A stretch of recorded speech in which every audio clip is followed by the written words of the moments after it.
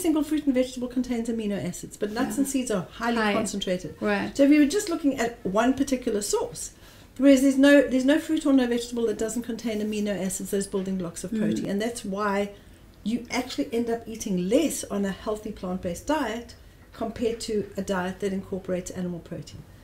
But if you really feel that you need to eat animal protein, then make sure you're getting it from a source that's completely organic, not free range. Free range is just actually a joke, because they'll still inject the chickens to make their egg yolks yellow with a substance called canthaxanthin that causes severe liver damage to us.